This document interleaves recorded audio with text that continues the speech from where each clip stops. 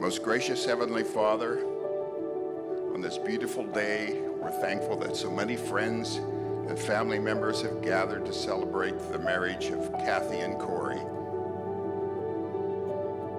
the union of two very special people and the union of two families.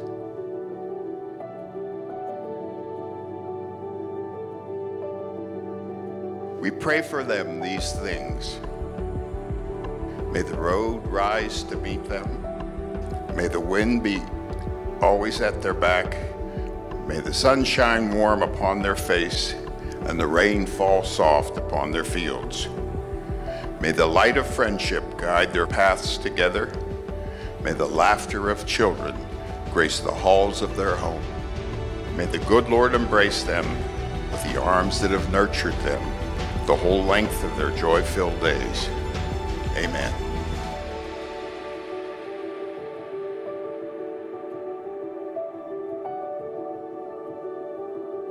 Hey, sweetie.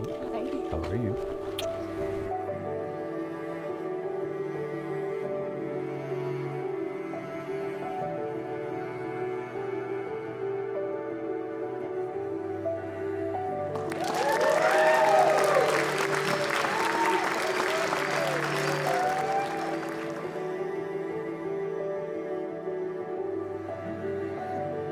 To our baby sister and our newest brother, congrats, you did it. Your love and commitment to each other is incredible and it isn't able to be stopped, and we couldn't be happier for you. As you start your new life together as husband and wife, we thought we'd share some of our fondest memories of Kathy growing up. Kathy has a huge heart and always trusts and believes the best in people.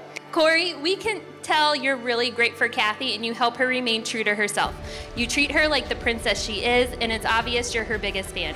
You couldn't be more perfect for Kathy, and not just because you can no longer drink wine, which means more for us.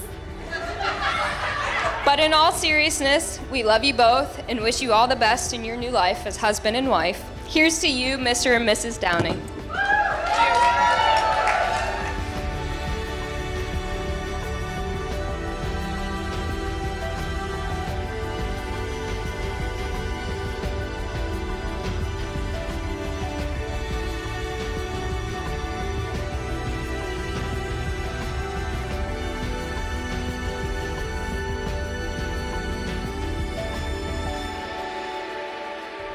So I've known Kory for going on 20 years.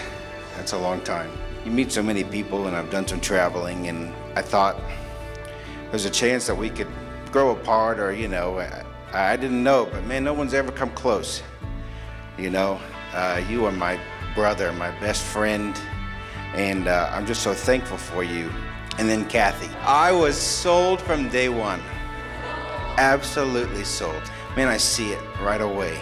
But protect that whole relationship. You know, don't forget to forgive each other and forgive yourselves.